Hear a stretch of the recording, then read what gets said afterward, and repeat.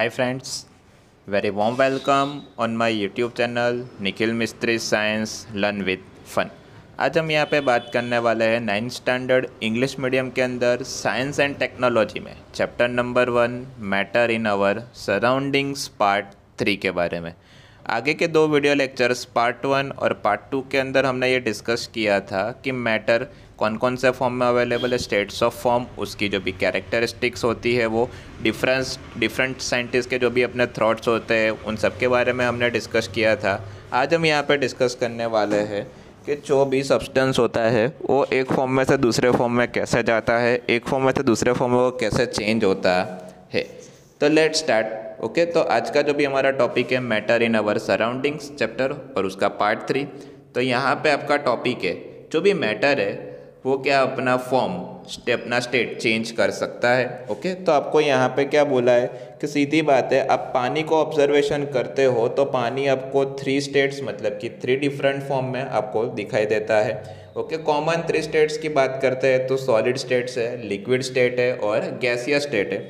Okay, तो solid के अंदर जो भी पानी होता है वो आइस फॉर्म में होता है, लिक्विड के अंदर जो भी पानी होता है ओके तो वो वाटर फॉर्म में होता है और गैसियस के अंदर आपको वो वाटर वेपर या तो स्टीम के फॉर्म में मिलता है। ओके, तो जो भी यहाँ पे पानी की हम बात करते हैं तो पानी यहाँ पे एक फॉर्म में से दूसरे फॉर्म में चेंज होता रहता है, कन्वर्ट होते रहता है। लेकिन कैसे, कोई भी सब्सटेंस होता है, कोई भी पार्टिकल्स होता है तो वो अपना फॉर्म कैसे चेंज करता है, अपना स्टेट कैसे चेंज करता है। ओके, और वो स्टेट चेंज करता है तो उसकी कौन कौन सी कंडीशंस है। तो यहाँ पे बहुत सारे क्वेश्चंस है, उन सारे क्वेश्चंस के आपको आंसर इस वीडियो लेक्चर में मिल जाएंगे। ओके, तो कोई भी सब्सटेंस की अगर हम यहाँ पे बात कर ले तो पहले हमारा ये जो एक्सपेरिमेंट है वो एक्सपेरिमेंट पानी के लिए ही है। तो हमारा आज का जो भी टॉपिक है effect of change of temperature, मतलब कि टेम्परेचर की वजह से कैसे चेंज आता है, किससे इफेक्ट आती है। तो आपको यहाँ पे फर्स्ट ऑफ ऑल डायग्राम दिया हुआ है। डायग्राम में आप देख सकते हो कि आपको यहाँ पे आयरन स्टैंड दिया हुआ है, नीचे ट्राइपॉड दिया हुआ है। ओके, ट्राइपॉड के ऊपर आपने बीकर रखा है, बीकर के अंदर अपने आइस क्यूब्स डाले हुए हैं। ओके, और आइस क्यूब्स को हिलाने के लिए आपके पास यहाँ पे ग्लास स्टेरर है, नीचे बर्नर दिया हुआ है, बर्नर से आप थोड़ी थोड़ी हीट वहाँ पे देते हो। स्टैंड के साथ आपने थर्मोमीटर कनेक्ट करके रखा है कि जो आपको यहाँ पे टेम्परेचर दिखाता है। तो आइस है वो वाटर का सॉलिड फॉर्म है, तो वहाँ पे जो भी आइस का टेम्परेचर आप देखते हो तो वहाँ पे 0 डिग्री सेल्सियस आपको दिखाता है। थोड़ी देर बाद जब आप उसको हीट देते हो तो हीट देने की वजह से जो भी आइस क्यूब है उसके पार्टिकल्स के अंदर अट्रैक्शन फोर्स कम होता है और धीरे धीरे जो भी सॉलिड फॉर्म में से वाटर है वो लिक्विड फॉर्म में कन्वर्ट होते रहता है। और जैसे ही वहाँ पे वो फॉर्म चेंज करता है तो थर्मोमीटर के अंदर जो भी टेम्परेचर का इंडिकेशन है वो आपको बढ़ता यहाँ पे दिखाई देता है। तो नेक्स्ट हम यहाँ पे पूरी एक्टिविटी को लर्न करेंगे। आपको 150 ग्राम जितना आइस क्यूब बीकर के अंदर लेना है। ओके, और लेबोरेटरी थर्मोमीटर है उसका जो भी बल्ब है वो आइस क्यूब के कांटेक्ट में आपको यहाँ पे रखना है। धीरे धीरे आपको हीटिंग करनी है, बर्नर से आपको हीट देनी है लो फ्लेम के ऊपर, और जो भी टेम्परेचर है तो टेम्परेचर आपको मेज़र करना है। कौन सा टेम्परेचर के ऊपर जो भी आइस है वो मेल्ट होना स्टार्ट होता है और कौन सा टेम्परेचर के ऊपर जो भी आइस है वो पूरा वाटर के अंदर कन्वर्ट हो जाता है, ये सब आपको यहाँ पे डिनोट करना है, आपको रिकॉर्ड करना है। जो भी आपका ऑब्जर्वेशन होता है तो ऑब्जर्वेशन के अकॉर्डिंग आपको चेक करना है कि कौन से टेम्परेचर के ऊपर सॉलिड का कन्वर्जन लिक्विड में होता है। ओके, और यहाँ पे सबसे केयरफुली आपको देखना है थर्मोमीटर का जो भी है रीडिंग। ओके, कि जो यहाँ पे आपको दिखाता है कि वाटर फॉर्म में, वाटर मतलब कि लिक्विड फॉर्म में से गैसियस फॉर्म में भी वेपराइज होता है। तो आपका जो भी ऑब्जर्वेशन है वो ऑब्जर्वेशन आप चेक कीजिए, कौन सा टेम्परेचर के ऊपर सॉलिड में से लिक्विड में कन्वर्जन हुआ, कौन सा टेम्परेचर के ऊपर लिक्विड में से गैसियस में कन्वर्जन हुआ। तो जैसे जैसे आप टेम्परेचर को इंक्रीज़ करते हैं तो यहाँ पे पार्टिकल्स की काइनेटिक एनर्जी होती है वो भी इंक्रीज़ होती है, और काइनेटिक एनर्जी इंक्रीज़ होने की वजह से जो भी पार्टिकल्स है उसके वाइब्रेटिंग स्पीड भी यहाँ पे बढ़ जाती है, वो ज़्यादा मूवमेंट करते हैं। और जो भी एनर्जी आप सप्लाई करते हो यहाँ पे तो उसकी वजह से जो भी अट्रैक्शन फोर्सेस है वो भी यहाँ पे कम हो जाते हैं, जिसकी वजह से पार्टिकल्स यहाँ पे फ्री होते हैं, उसके बीच की जो भी स्पेस होती है वो स्पेस बढ़ जाती है। ओके, और जो भी पार्टिकल्स है वो अपनी फिक्स पोजीशन से लीव हो जाते हैं और किसी एक प्लेस से दूसरे प्लेस पे वो मूविंग स्टार्ट करते हैं। यहाँ पे वो स्टेज आ जाता है कि जहाँ पे सॉलिड मेल्ट होता है और वो लिक्विड के अंदर कन्वर्ट होता है, मतलब कि ice cubes convert into the water जो मिनिमम टेम्परेचर के ऊपर सॉलिड मेल्ट होकर लिक्विड में कन्वर्ट होता है एटमॉस्फेरिक प्रेशर के अकॉर्डिंग, तो उसको आप वो सॉलिड का मेल्टिंग पॉइंट बोल सकते हो। तो जनरली यहाँ पे 0 डिग्री के ऊपर जो भी आइस क्यूब है वो मेल्ट होके अब लिक्विड में कन्वर्ट होते हैं। तो जो भी मेल्टिंग पॉइंट है आइस का वो आपको दिया हुआ है 273.15 केल्विन, जिसको जनरली आप कैलकुलेशन में यूज़ करते हो तो उसको आप बोल सकते हो only 273 kelvin is equal to 0 degree Celsius. Okay, और ये जो प्रोसेस है मेल्टिंग की, तो जिसके अंदर क्या होता है कि सॉलिड स्टेट चेंज होके लिक्विड स्टेट में कन्वर्ट होता है, तो उसको आप फ्यूज़न भी बोल सकते हो।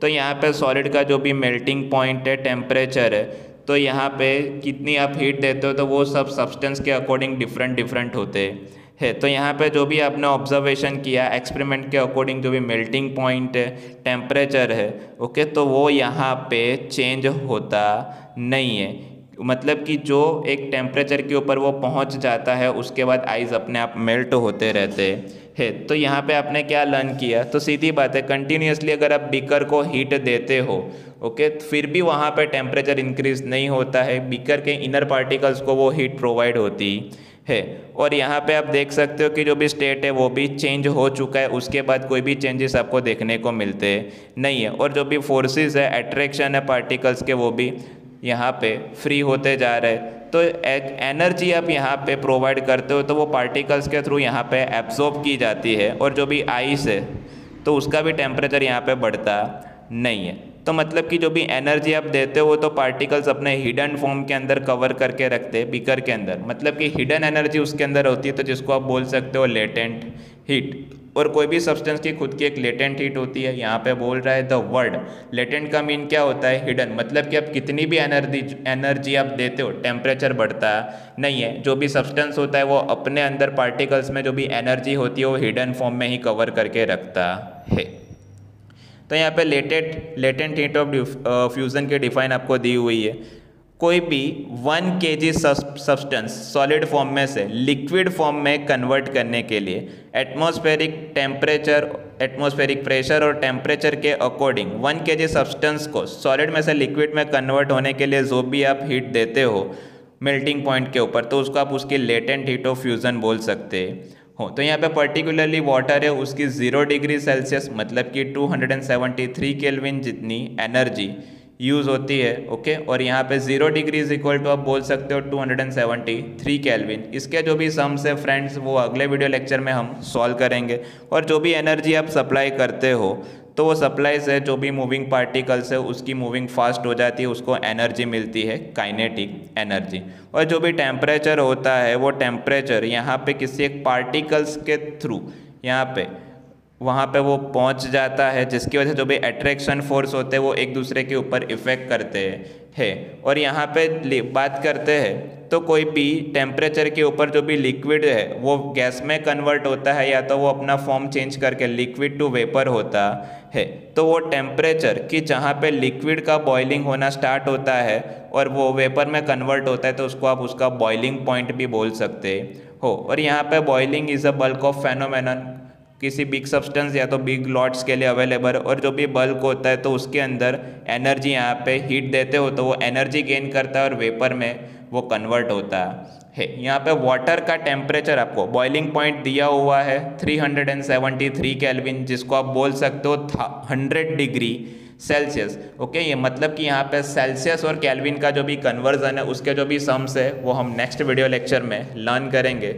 तो अब यहाँ पे देख सकते हो तो कोई भी सब्सटेंस होता है तो वो एक फॉर्म में से दूसरे फॉर्म में चेंज होता रहता है। यहाँ पे आपको बोला है लेटेंट हीट ऑफ वेपराइजेशन क्या है, कैसे पॉसिबल है, तो उसकी जो भी डेफिनेशन है तो वो हमें यहाँ पे लर्न करनी है। तो कोई भी पार्टिकल्स या तो कोई भी सब्सटेंस वो लिक्विड फॉर्म में से वो गैसियस फॉर्म में या तो वाटर वेपर में कन्वर्ट होता है। यहाँ पे पानी की बात की है तो वो 373 केल्विन मतलब कि 100 डिग्री सेल्सियस के ऊपर वो एनर्जी के साथ यहाँ पे वो अपना फॉर्म चेंज करता है, और उसके जो भी टेम्परेचर है वो भी कांस्टेंट रहता है। तो जो भी पार्टिकल्स होते हैं वो एनर्जी को एब्सॉर्ब करते हैं, किसी एक्स्ट्रा एनर्जी की रिक्वायरमेंट नहीं है, और वो लिक्विड में से वेपर फॉर्म में कन्वर्ट होते हैं। तो उसको आप बोल सकते हो लेटेंट हीट ऑफ वेपराइजेशन। आपको यहाँ पे डायग्राम दिया हुआ है, डायग्राम के ऊपर आप यहाँ पे एक बार देखो तो सॉलिड को आप हीट देते हो तो वो लिक्विड में कन्वर्ट होता है, लिक्विड को आप हीट देते हो तो वो वेपर में मतलब कि गैसियस में कन्वर्ट होता है, वही गैसियस को आप कंडेंस करते हो, कूल करते हो तो वापस लिक्विड में आता है, और वही लिक्विड को आप कूल करते हो तो वापस सॉलिड स्टेट में आता है। मतलब कि जो भी स्टेट्स है, जो भी मैटर्स है, जो भी सब्सटेंस है, वो एनर्जी के अकॉर्डिंग अपना फॉर्म चेंज करते रहते हैं, टेम्परेचर इंक्रीज या तो डिक्रीज के ऊपर डिपेंडेंट है। और जो भी सब्सटेंस है तो वो एक फॉर्म में से दूसरे फॉर्म में कन्वर्ट होते रहते हैं according to the application of heat और टेम्परेचर और प्रेशर की इफेक्ट की वजह से सॉलिड का कन्वर्जन लिक्विड में और लिक्विड का गैसियस में होता है। यहाँ पे एक डायरेक्टली आपको एक्टिविटी दी है जो आपको शो करता है कि सॉलिड सब्सटेंस डायरेक्टली गैसियस में कैसे कन्वर्ट होता है। तो आपको चैम्फर लेना है या तो एमोनियम क्लोराइड भी आप ले सकते हो, उसके पार्टिकल्स आपको चाइना डिश के ऊपर लेने हैं, और चाइना डिश के ऊपर लेने के बाद आपको जो भी फनेल आती है फनेल को उसके ऊपर उल्टा रख के उसको कॉटन से क्लोज करना है, जैसे आप फिगर में डायग्राम में देख सकते हो। ट्राइपॉड रखना है, ट्राइपॉड के ऊपर चाइना डिश के ऊपर एमोनियम क्लोराइड रखना है, फनेल को उल्टा करके उसको कॉटन से क्लोज करना है, और बर्नर से आपको थोड़ी सी उसको हीट देनी है। जब उसको आप हीट देते हो तब आप वहाँ पे ऑब्जर्व करते हो कि जो भी सॉलिड सब्सटेंस चैम्पर है उसका कन्वर्जन डायरेक्टली गैसियस फॉर्म में होता है without going to the liquid. मतलब कि एक ऐसी प्रोसेस कि जिसमें सॉलिड सब्सटेंस यहाँ पे लिक्विड फॉर्म में जाए बिना ही डायरेक्टली गैसियस में कन्वर्ट होता है। मतलब कि solid is converted into the gaseous, that's called sublimation. और ये आपने देखा होगा कि आपके घर में जब आप चैम्फर कपूर को जलाते हो तो वो डायरेक्टली यहाँ पे गैसियस फॉर्म में आता है। तो कोई substance directly solid to gaseous में कन्वर्ट होता है लिक्विड में आए बिना ही, तो उसको आप बोल सकते हो सब्लिमेशन स्टेट, और ये इफेक्ट है टेम्परेचर की। ओके और यहाँ पे कोई भी सब्सटेंस गैसियस में से वापस डायरेक्ट सॉलिड में आता है तो उसको आप बोल सकते हो डिपोजिशन। तो ये भी प्रोसेस है, और उसकी जो भी वेरियस एक्टिविटीज़ है, how to converted solid into liquids, liquid into gaseous, solid into directly gaseous, तो उन सब के बारे में हम नेक्स्ट वीडियो लेक्चर के अंदर लर्न करेंगे। तो यहाँ पे सिंपल सी डेफिनेशन सब्लिमेशन की, solid is converted direct gaseous. तो फ्रेंड्स हमारा जो भी वीडियो है वो वीडियो यहाँ पे ख़त्म हो रहा है। अगर आपको ये वीडियो पसंद आया है तो वीडियो को लाइक कीजिए, वीडियो के ऊपर कमेंट कीजिए, वीडियो को शेयर कीजिए। आपको कोई डाउट या तो क्वेरी हो तो आप मुझे इस व्हाट्सएप नंबर के ऊपर पूछ सकते हो। और जिस किसी फ्रेंड्स को अभी पार्ट 1 और पार्ट 2 देखना बाकी है तो डिस्क्रिप्शन बॉक्स के अंदर लिंक दी हुई है, आप जाके वहाँ से देख सकते हो। Thanks for watching, stay home, safe home.